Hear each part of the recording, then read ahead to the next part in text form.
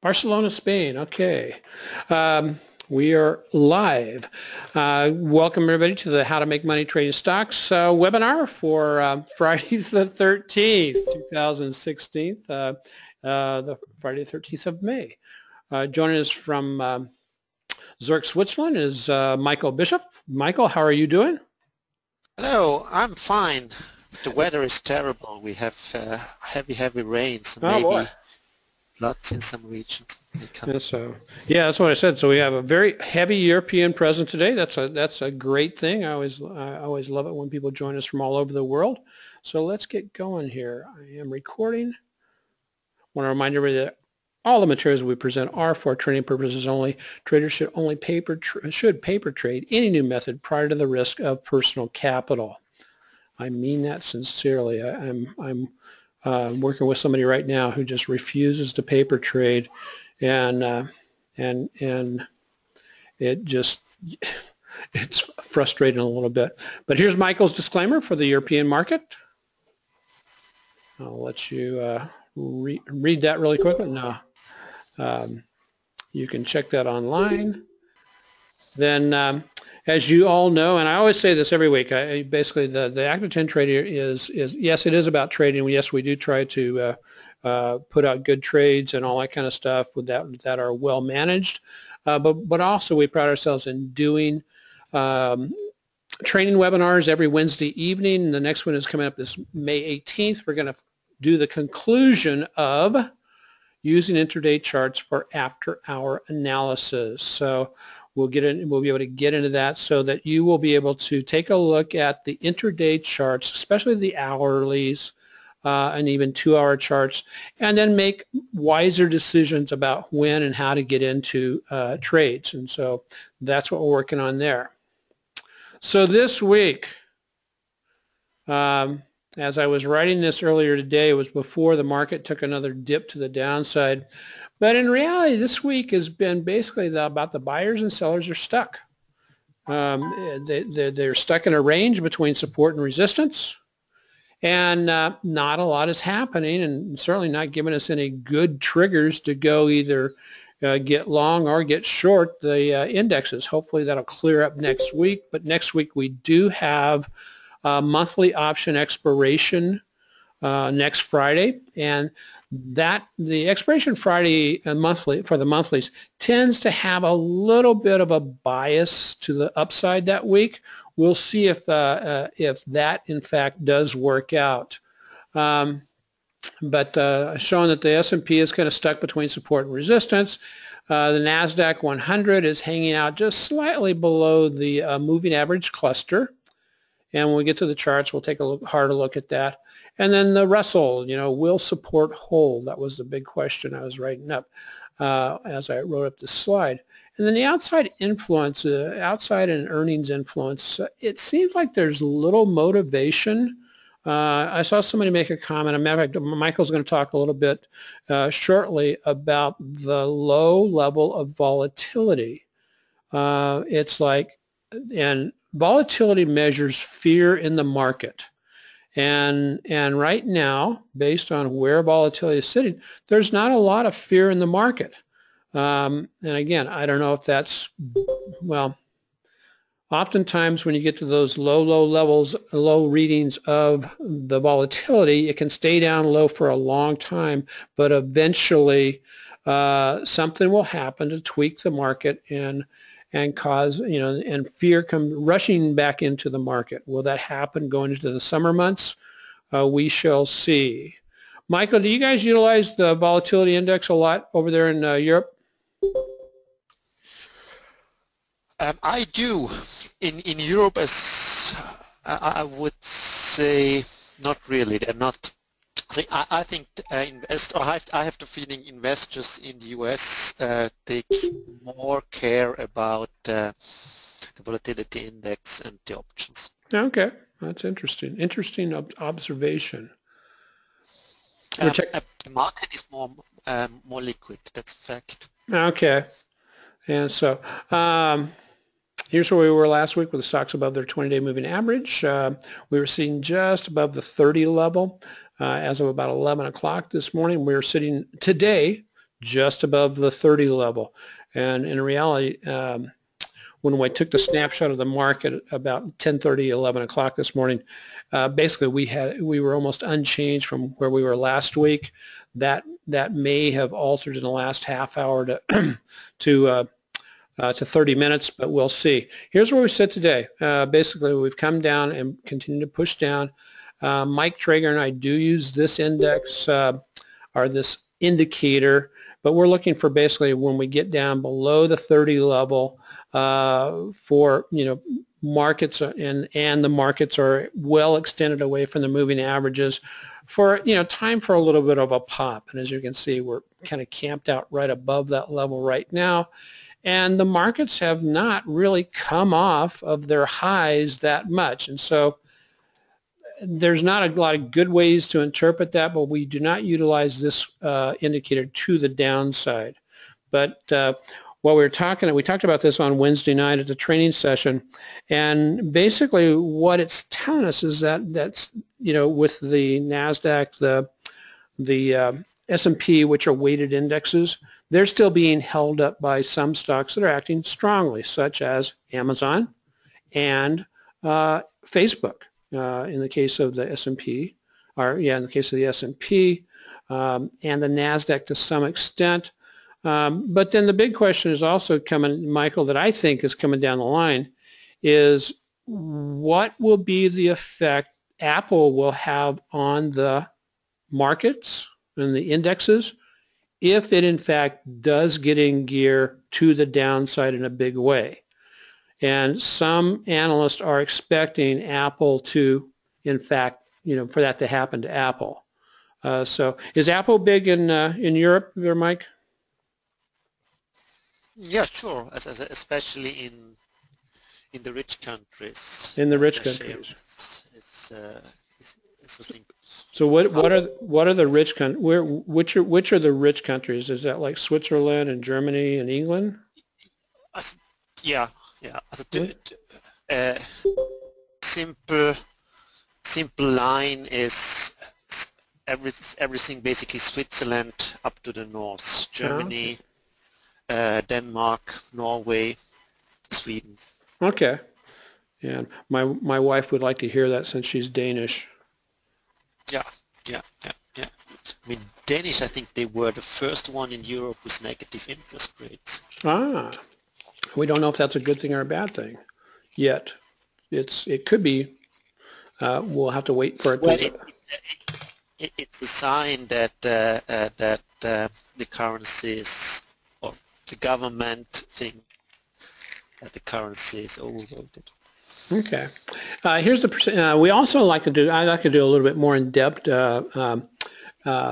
investigation into the same index, the MMTH, which is a combination of the NYSE and one of the other indices that is measured on by barchart.com.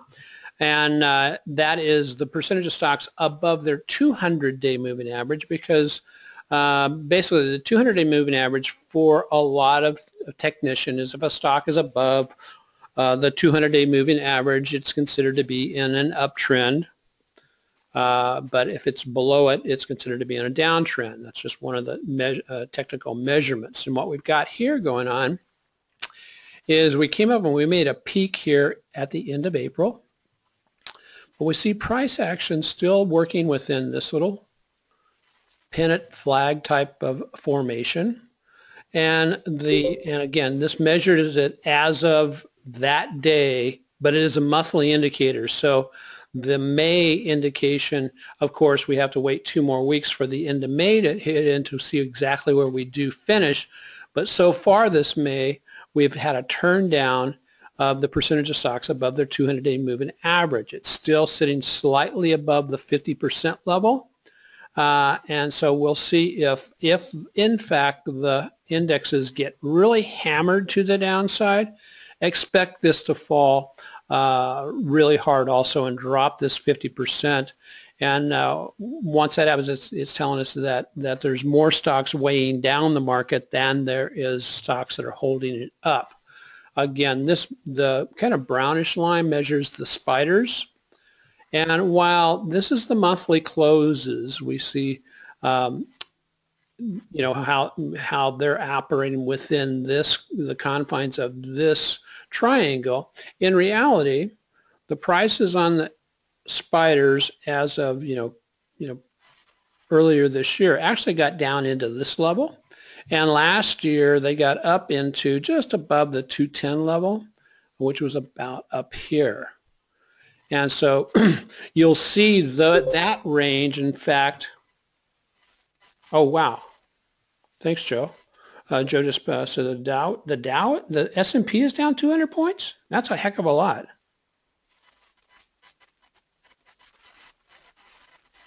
If it is, that's a nasty sell-off. No, it's not 200. I think I have the live chart.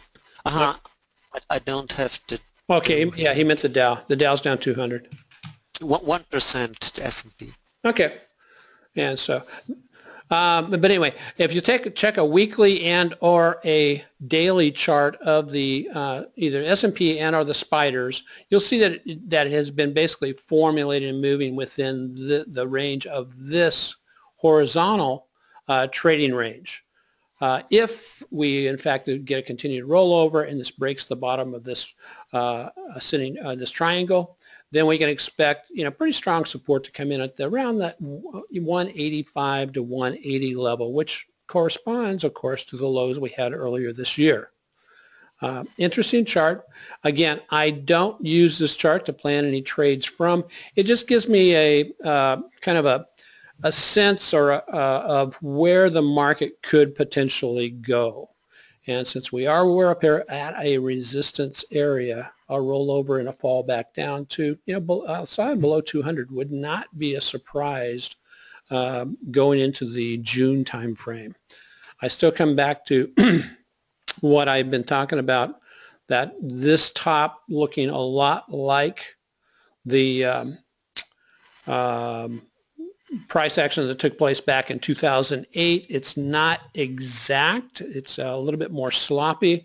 But what we also have is a lot of government intervention by the central banks around the world that are trying to prop up this market so it does not, fall apart totally. So here's where we were at about 11 o'clock this morning. Dow was down slightly for the day, but it's still up for the year, 1.34, 0.69 on the S&P, and then the NASDAQ down for the year, down for the year, down for the year for the NASDAQ, the NASDAQ Composite, and the Russell. What I find is very interesting is, as I was talking about, is that basically here's where we were last week at this time, and it's very similar. Where we were last week on the indices is very close to where we were or where we are currently, today. We may, and again, as we what's that? It's amazing. Yeah. Yeah. In other words, all the work that went into last week for the up and then the down was basically no traction at all, which gets back to my earlier statement about there's no real catalyst that's happening to drive the market one way or the other. And I think a lot of us have been seeing that because the whipsaw of, in getting into positions and getting whipsawed out of them is, one, it's very real, but then it's also just a pain in the butt to deal with. And because you take the triggers and bam, it takes out your stop loss. But one of the things that we are doing, because it is a whippy type of environment, there's two ways to approach it. One, widen your stops, therefore increasing your risk exposure, or tighten your stops and just be ready to trade once it does, move back the other way. So let's take a look at and see what is going on. Okay, here's the S&P on a daily on the left, weekly on the right. And as we can see, on a weekly basis, we work back up to the highs from last week and then reverse down off of those highs. We can go in here now and we can basically connect let me make sure I got a trend line going here. And I do. So I've got a real nice, pattern going on here. That is a resistance line.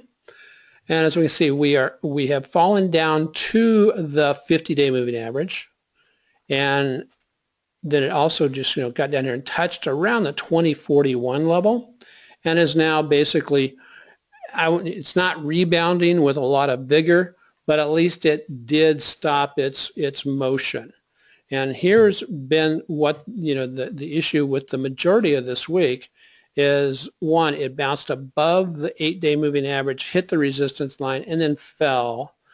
But then it just fell slightly here to the just below the 8-day moving average yesterday in 20, this cluster of moving averages, and then today it continues to fall further. And so it's a very tight little range and making it really challenging. Okay, do we get short? Do we get long? What's the specifics? If we can in fact get a close below the 50, and basically it breaks through this support at the 2041 level, then we're probably going to go down here and test about the 228 at the 100-day moving average and or the 200-day moving average.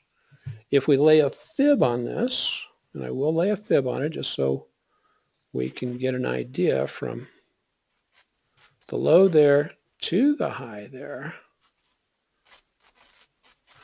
Okay, the retracement thus far from the move that started back in February of this year, we've only had a retracement back approximately to the 23.6 retracement level.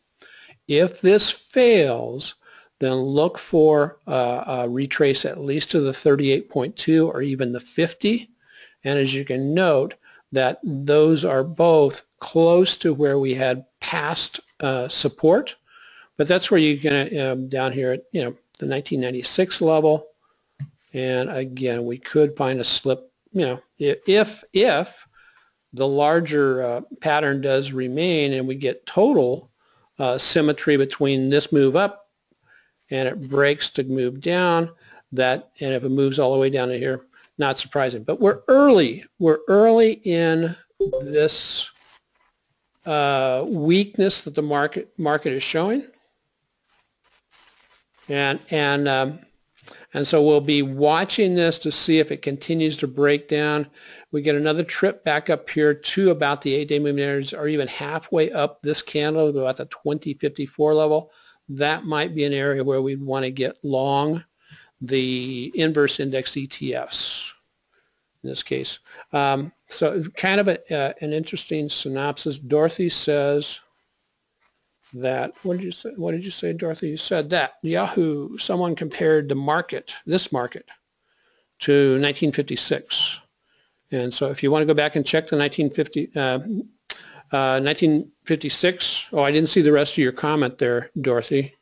If you want to go back and check in 1956, go to the profit charts in the Thinkorswim platform, and you can go and look at the S&P and the Dow all the way back to before the crash in the 1920s, 1929, which is kind of a fun thing to do because you can go and you can look at the price action around every major top.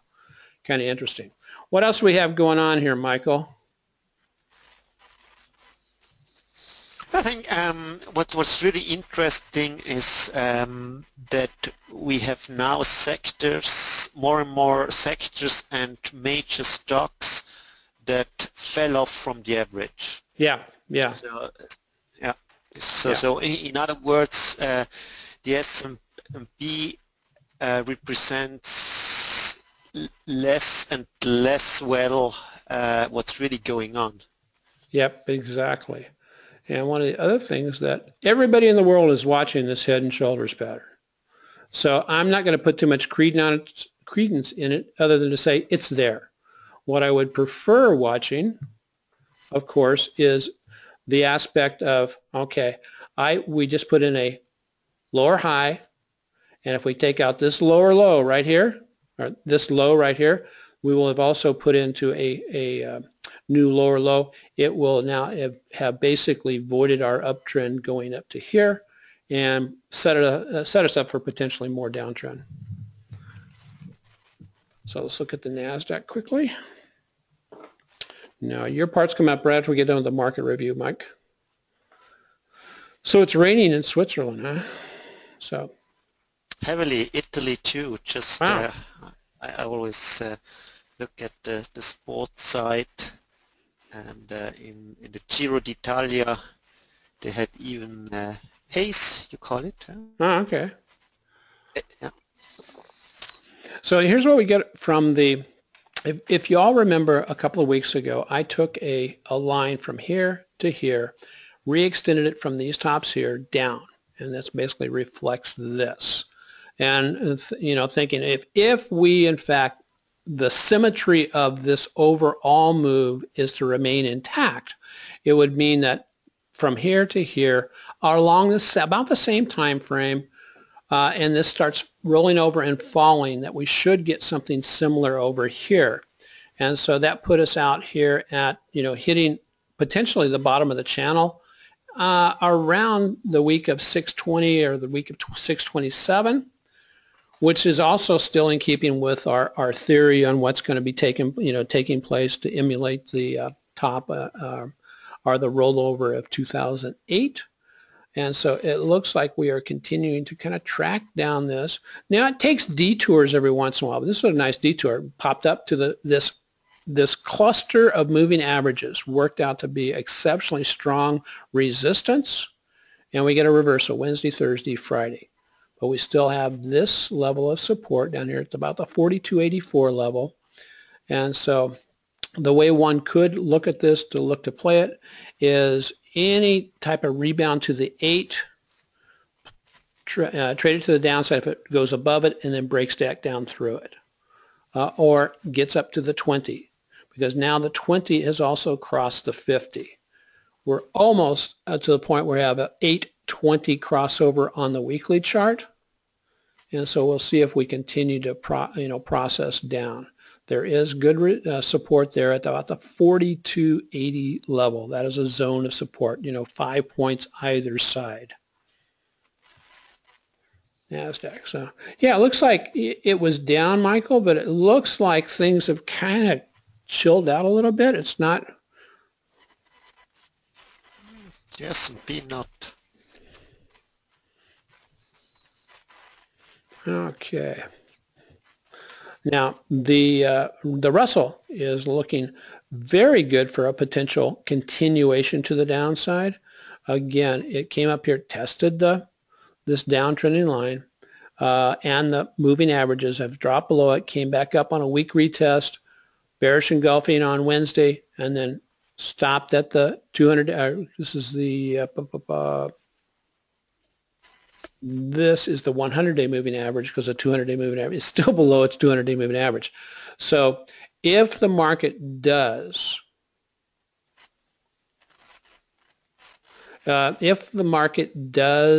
basically weaken, the Russell will be the one that will basically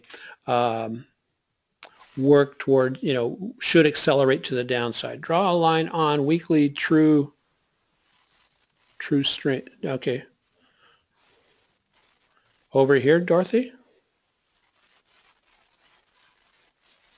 Showing long downtrend. Oh no, on NDX. Okay, I will go back and do that and take a look at it. But this is looking really good. Again, I want to reiterate that if this move is going to basically emulate this move or come down to even approach the 950 level, we are very early in this, and so we want to look towards timing something over the next week or so to be able to capture some of this move to the downside. And this week we didn't get a whole lot. And again, looking towards option expiration next week. Of course, Dorothy, you got to be able to just type in NDX. There we go. So I think when, and let me go back to the chart that I'm looking for. There we go. Okay, there's NDX. Yeah, the true strength indicator, it basically has, topped back here in 2014, which kind of corresponds to when we were looking at the market started putting in this rounded top type formation. And you're absolutely right. The true strength indicator has not, jumped up really high, hasn't got even close to getting back up to the 50 level. And so it actually just, the level of interest actually migrated and is now down about here. And that's a great way to utilize your indicators where if you've noticed a level of resistance or support where things have bounced from before, is draw those in, because typically the true strength is a plus 50 to minus 50 type of oscillator. When prices start, or when the values of the oscillator gets down into those areas or up into those areas, oftentimes a short-term turnaround can be watched. But also if you are not getting back up to the 50, it also can be indicative of a lack of momentum and strength within the indicator. Good catch, Dorothy. Thank you.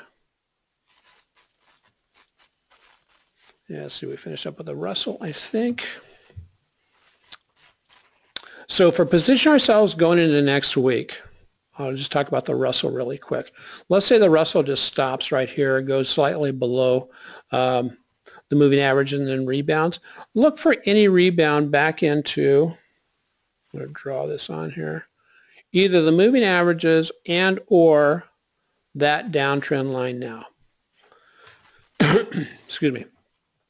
And so at this point, the buyers have, we had 1-2 days where the buyers came in, pushed prices back up, and we'll see how we close this market out today. Will the buyers come back in and push us back up towards or above the 50? If it does not, I think that makes it more susceptible for a further drop. Where might we drop? Well, we've got support down here at the 1064 level and some support down here at the 1093 level. After that, we're looking at 1040. After that, and we'll do one last thing, Michael. We'll throw a fib on here just to see where we are with regards to this, the move from February. And it too has just broken through the 23.6. If it closes below that 23.6, it increases the probability substantially that it will visit at least the 38.2 and possibly the 50%. So I would take this information if you're going to trade the either IWM or the TZA, which is the inverse for the Russell ETF, and basically lay a fib on there and establish your levels of support and resistance and then trade it from there. So any questions on the market? Michael, any observations? No, not at the moment. Okay. Fine. So I have your observations coming up here. Just one study I've seen today is that if you take a longer time interval, yeah, then basically Russell, S&P, NASDAQ have a very similar very similar movements. Yes. So, Michael, this is a chart you sent me. Walk us through and tell us. Are we looking at something that's really good or something that should give us concern? Well, I mean, I see more and more titles or charts of titles that look amazing, and in other words, are running into extremes. Okay. And I mean, these are really big markets. I mean, one market is the gold miners. They really took off after 5 years of disaster, you could say. So hard to guess, but I'd rather bet on a bounce back, and then maybe they run into really a major uptrend. Okay. And I mean, then that's Exxon was a roller coaster, and I mean it's also funny to read the analysts. I think first the argument was oil gets cheaper and cheaper, so the revenues go down. Then it says, well, but on the other side they have bigger margins on the how do you call it, refinery business? Yeah, the refinery, yeah. And now I don't know what's the reason now. Maybe just look something. Yeah, this is very interesting. Solid, or I mean, it's just. Then another. I mean, Facebook has been. I think I don't know. Have you ever seen such a pattern? I mean, there was. 2016, it went down together with the whole market. So right. Basically nothing special. Then it had great earnings, and a couple of weeks later, investors thought, no, they were wrong. It's bad earnings or whatever. Yeah. And now it's on an uptrend again. I think it's extremely hard to trade. Yeah, extremely hard. And right now, I've got a lot of friends who are actually just trading option type strategies on Facebook because they're going, we don't know which way it's going. All we know is right now for the last couple of weeks it's been stuck around 120, and so they're doing some option strategies that take advantage of that. So it's which I just kind of say, I'm not going to mess with it. I mean, these are not, you know, one of the things in comparison, Michael, between this and this, look at the patterns that you can draw in here for Exxon, which, you know, are pretty nice, Bob. But, I mean, and then look over at that. That's not a lot of great patterns to work off of. I mean, other than just support and resistance, and that's about what you've got on there. So what about Amazon? Is Amazon going to crash? Well, Amazon is flying. You see, it's unbelievable. I mean, it was unbelievable in December because I think in summer it was quite low. Yeah. And then it went back in February, and now huge run. But and then Tesla, very different animal again. Yep. They're if you like. Then Google also, I mean, on the average flat, or I don't know how you would summarize. Yeah, I mean, if you've taken, this is what, a 6-month chart? And Netflix, totally different pattern again. So if you overlay Facebook, Google, Tesla, Amazon, and Netflix, and these are billion companies, I don't know, maybe they make 50% of the Nasdaq. Yeah. I have no idea, just a guess. Yeah, I'll pull that information up next for next session so that we can see what the rebalancing or the balancing in Nasdaq is currently. Yeah, and totally different patterns. Yeah, so one you would say Netflix are likely oversold, the other definitely overbought. Yeah, I mean, to me, what Amazon looks like to me is that when you go almost vertical with some of that oftentimes means that you're pushing towards an exhaustion type move.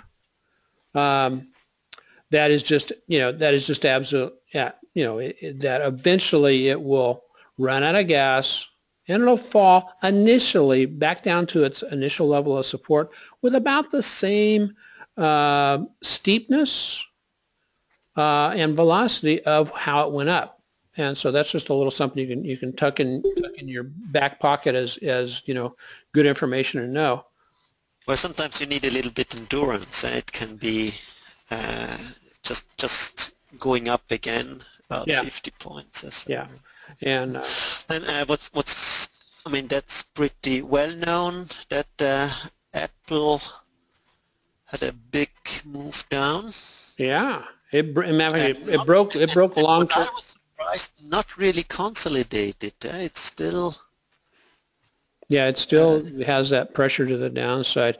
There's a lot of people out here that are not happy with Apple right now. They sense that they've lost their innovation. I mean, it's still a big company. It does a lot of sales and all that kind of stuff. But I know that they have been overtaken with the smartphone arena. Apple broke support at 92. So it's, yeah, to hit this 92 level, it has broken this. I wouldn't short it right now, but Apple is definitely a shorting product for the future. It's got to work its way back up into the moving averages. But so Michael, this is kind of XRT is worth mentioning. That's the retailers. Right. They got hammered. They got hammered and continue to do so. I mean, so just a thesis of myself that we have now one little market after the other and one single stock after the other that almost crashed. Yeah. And so I wouldn't be surprised if the market follows. Yeah, very, very interesting. Because I mean, I'm sitting here looking at the looking at Apple, looking at Google. Google's chart is as messed up as Facebook's. I mean, look at that comparison there. They're both internet related. Tesla is looking very interesting. If we break this low here at around just below 200 on Facebook, I mean, get ready to plunge back down to the 160 to even the 140 level. That was its low back in February. And it's been a lot of fun trading that so far this year, but it basically is definitely an interesting thing. But these are the retailers here. Macy's got whacked. Target's in the process of getting whacked.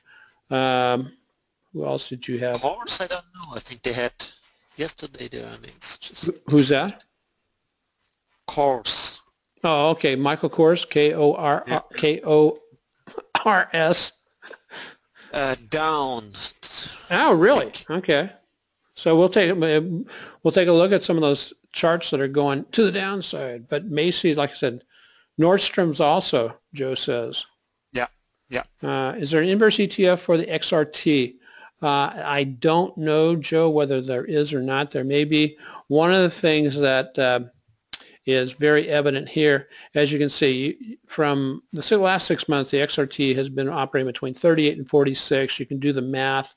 That's about an $8 move. One of the things that one may look at rather than trying to trade XRT, although it is very liquid, is to take and go to the individual company that you just want to not like. Like I don't want to like Target and what are some of the other ones?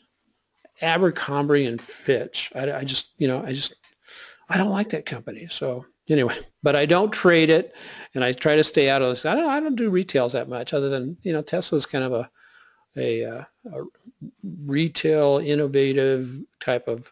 But I like trading Tesla, Michael, because it puts in great patterns. And it has just huge daily moves, $6 to $7 to $10, and anywhere from $10 to $20 on per week. And so, being patient, it can work really well for you. One of the things that concerns me, though, is this. This is what do you got here? 20 and 50-day period. That 20 is just about ready to cross under. Look at this as being a ledge. And oftentimes are a flag, and oftentimes the flag tends to form, here's the pole, and it tends to form about halfway down the move. And so if you take the move from here to here and extend it from the bottom to here, guess where we are? Could Tesla revisit 140 by the end of the year? We shall see. So good observations, Michael. So is the market giving you a big green light to go buy stuff? No.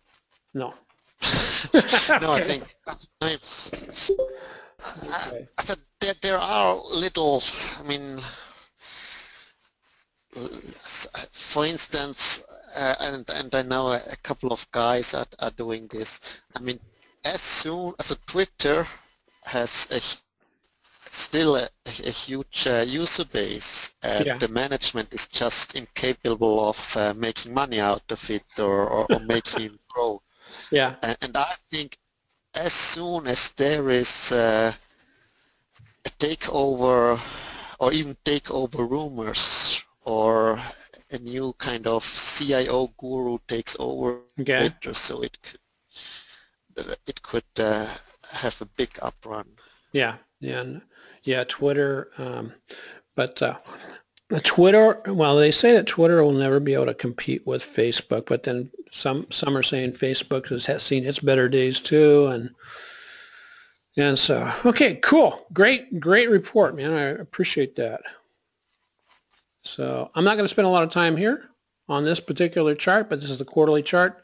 Other than I'm going to get Mike Traeger to get us a new one, but as we've been for the last several weeks and or months and or quarters, we're still under the dome. Price action on the S&P is sitting about right there currently. And so we're still operating under the dome. And I'm going to be checking the quarterly to see if this signal here is still in effect. And the essence of this chart was every time this MACD crossed the downside on these quarterly charts, a sell-off eventually took place. And so we'll see if that is in fact, see if we're still crossed here. Because when I checked earlier, this is bent up a little bit. And in talking with Mike Traeger, basically his take on it was that was partly due to the desire of the Fed to not let the Fed and the other central banks to not let the market fall. We shall see. So path of least resistance. I'm really weighing in the path of least resistance. If we break, I would kind of say if we break those support levels, the path of least resistance will be that, because it can go free fall for, as we saw, almost every index was sitting right at its 23% retracement level. That breaks, then you got free fall for a little bit. Seeing the money, just a little comment on my side. I see dollar is pretty strong today. So we have seen this in the last weeks again and again. Dollar strong, stocks down, dollar weakens as stock goes up. Okay. Well, what happened there? Okay. So I'm looking here, but I could very quickly jump to here or to here, depending on what we do at the current resistance support level. And so we may just be, longer term, I'm talking about several months, we may be in a sideways move. The thing that we have to recognize, though, is that the range of those moves, when you count between the support and resistance levels, is very significant. Okay. This is why I'm talking about getting whipsawed out of trade. Got whipsawed out of a trade this week, but here's our results so far. No strategy 2 trades. Well, we have a strategy 2 trades on, but it has not been closed. And the strategy 3s have been basically where the majority of our work has been done this year, which has been very good. We had a presentation on Wednesday night, excuse me, about how to set up, because I always get this question from folks. Well, if I'm coming into strategy 3 right now, am I too late? Because I started the 2 positions in the spiders and the S&P and the Tesla. I opened them back in Tesla was in September 29th of last year, and then the SPYs I opened up on about the 4th of January this year. And the answer to that question, and I just recently went through the calculations with a gentleman who was getting into this that particular strategy, and believe it or not, it has not. The calculations have not changed that much on how much you need to bring in on a weekly basis from what it was at the beginning of the year on the spiders. I mean, it's 2 or 3 cents different depending on which 2017 leaps you buy. And so halfway through the month, we're by the end of the month when I'm working, I really would love to see my equity curve back up here in the 16,000, 15 to 16,000 range, because it would basically be pushing us back up towards the 40% gainer, which is our target for every year. So 2 weeks through May, this is starting to tilt up. We'll see if we get a continued projection on up above, around 15 to 16,000 is my objective. And here is the strategy. We're talking about the strategy 3. This is the Tesla trade.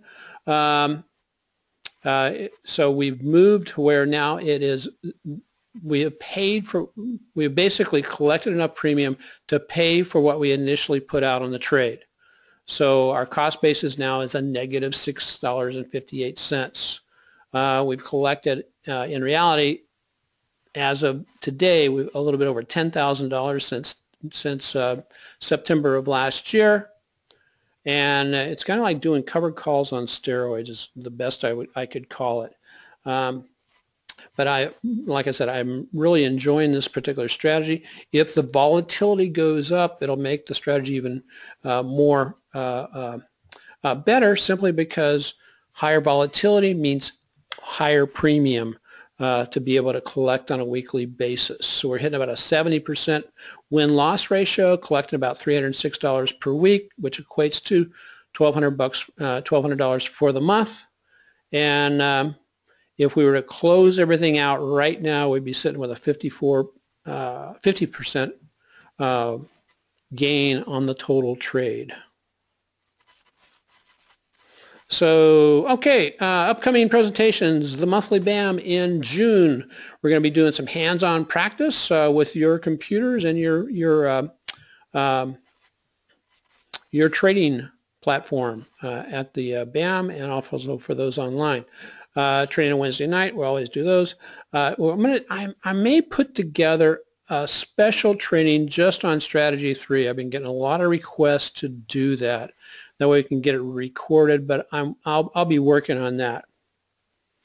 So just introduction to, for those of you who may be new to the webinar, the active trend trading is based around the 5 pillars of active trend trading, basically what to trade, top quality IBD stocks and our index ETFs.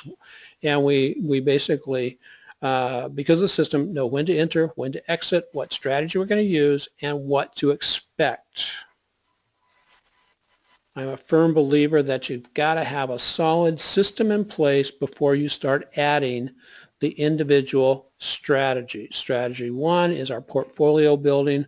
I listened to the guys on a MarketSmith and also on a new product called Trend Trader, or no, Swing Trade by IBD, and they were all bemoaning the fact that they have had a challenging time with a Strategy 1 type trades this year, and that basically everybody who's just trading trends is being challenged with. Basic options, 10% of the portfolio is dedicated to that. We've got 20% of the portfolio dedicated to the wealth and income generating, which is Strategy 3. So we've got just 2 more weeks if you want to take advantage and just learn more about the active trend trading system.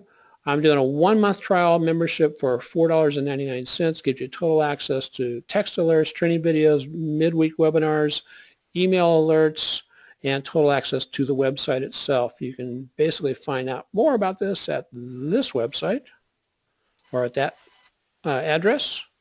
And but no obligations. You try it for a month. If you like it, then hey, we'll we would love to have additional members of the team.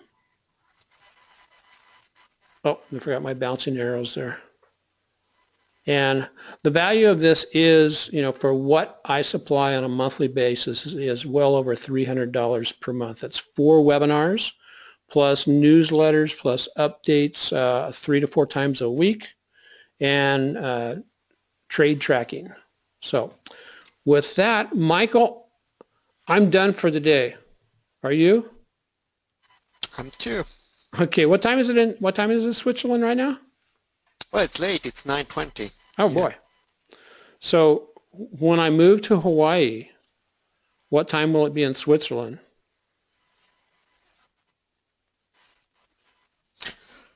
What's the difference between Los Angeles and during daylight saving time is 3 hours, but I will then it's exactly 12 okay. hours. Yeah, but I will still continue to do the webinars at the same California time that we would regularly do them at. So for me, it would be right now about it's almost 12:30, so it would be about 9:30 in the morning.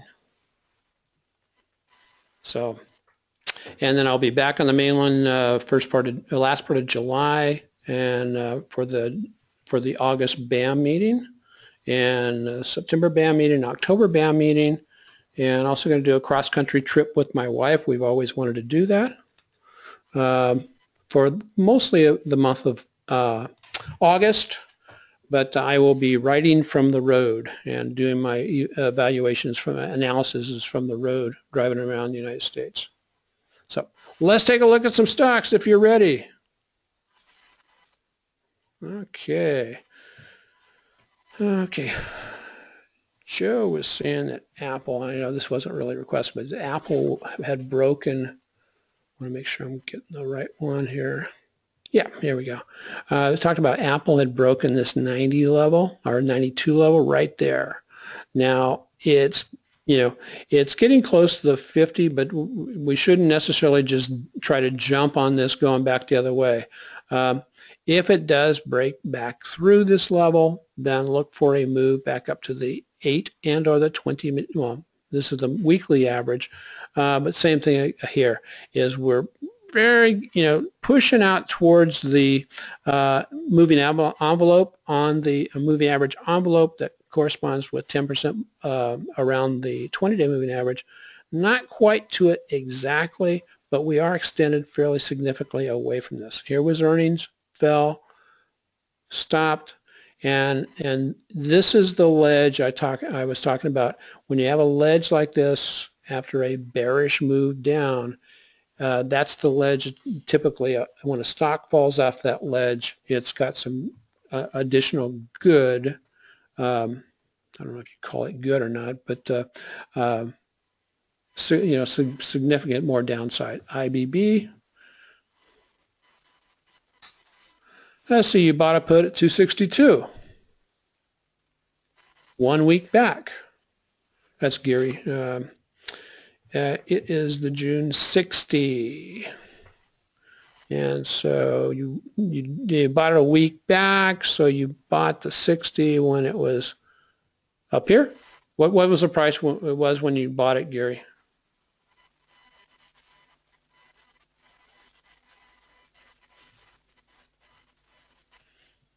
Okay, 262. So you actually got it about right there. I think that's the only, or at least the market I watched to. I think it's the only market that really did not come back. Yeah. In any sense. So, what's your target on your What's your target you're going to pull the trigger on to exit the trade? And it's in June, so you've got about 4 weeks left until it expires. 245. Yeah, that's reasonable. I mean, you're almost there. Then you got to make the determination.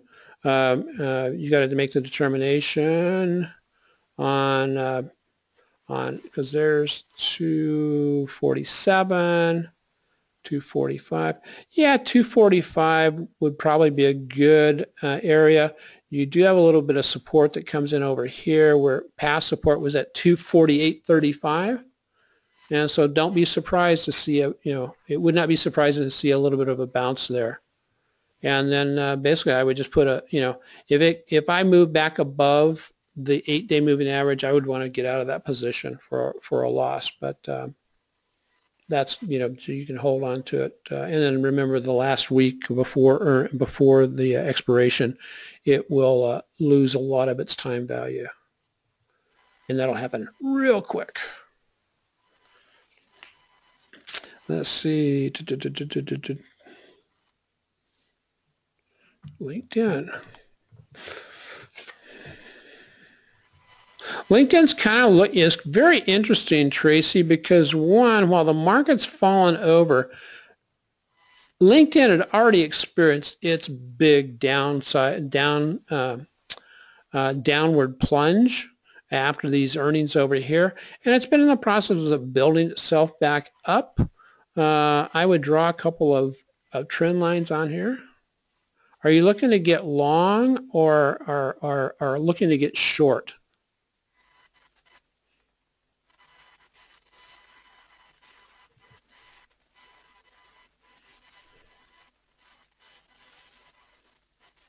Question mark. Okay, yeah, that works. It has a, it's run into a level of resistance right there at the 130 level, and it's hit that a couple of times. I just want to pop this out, extend to the left. Let's take a look at the, it always puzzles me when I run into some levels of resistance like this. I have to ask the question, why? And I'm still not seeing a good answer to that question. Well, no, we do. Because this was what was this? This is the month before. So it had stopped there before last month, which would have been, if we zip back across here,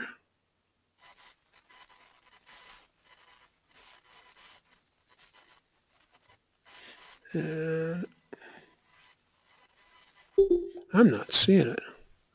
So that's that.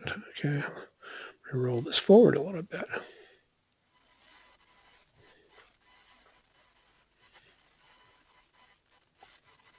One, two. Okay, these are weeklies, that's it. And so it basically, actually, that would have been, okay, there we go. Now I understand. That was the last week this was the last week in April. Therefore, that's why that's a single month. But it is down, or that's a hard support area. So if I was going to be trading this, I would be looking for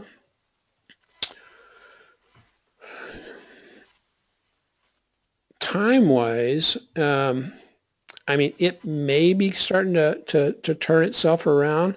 There's not, kind of average volumes taking place. Had okay, earnings report, then it fell back against it. So it's got itself in an uptrend. And so I would be looking at just basically, if you're going to trade it to the upside, you want to play it against, one of the moving averages, the 8 or the 20, or even the 50. And then what's your expectations? Well, your expectations, you're going to run into resistance about that 135 level. But if it breaks through that level, then the next strong resistance will be up here at the 165 level or 166 level, which is within that window that you see here. This whole area on this window acts as a level of resistance. And so doesn't mean it's not going to push on up through it, but just recognize that there's going to be levels of resistance all the way up on this. And so that's why you want to pick it up closer to down here on the pullback. So you may be experiencing that now. It hasn't let go to the downside, but it could also, do that, because what do we have going here, Trace? We have a negative divergence between the TSI on a daily TSI that is telling us that, okay, we went up and tested the old highs, or the highs from here. This is negative divergence, and it could resolve back to the downside. So it's got an option to go in a couple of different ways. 5 is the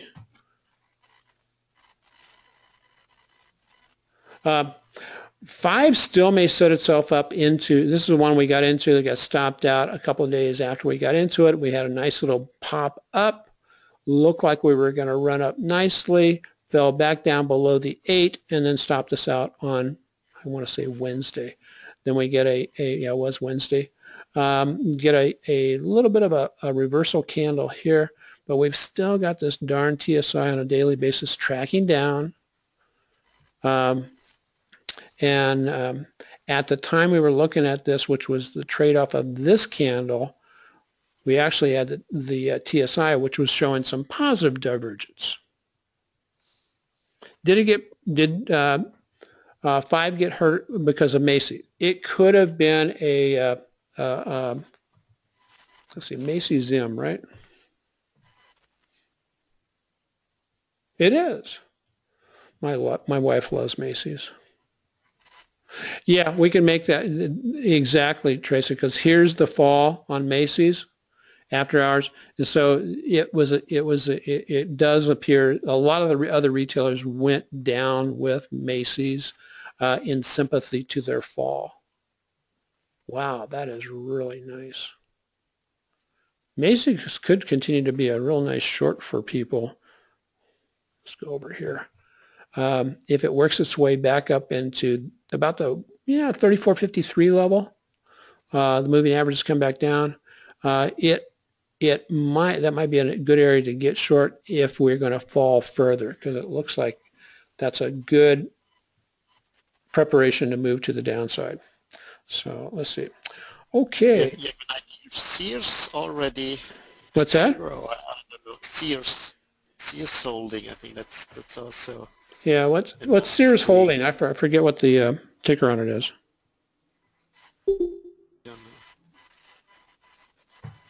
It's not S, is it? No, that's Sprint. That's Sprint. Sears used to be S. A long, long time ago. Sears and holding, I want to say SHLD. Yeah, I think. Yeah, look at that. Look at that drop off. I mean, pretty significant. And we're not going to chase it down here. And it has earnings coming up here. So the brick and mortar retailers, stand by. This is not a pretty picture. So, hey, with that, guys, Michael, thank you so much for joining us and staying up. And I want to thank everybody for joining us today. I'll get the recording up sometime later today. And if you are a premium member, just be watching for the alerts on the indexes, probably the inverse index ETFs, if we can get some stabilization here. So have a great weekend. We'll talk to you later. You too. Bye. God bless.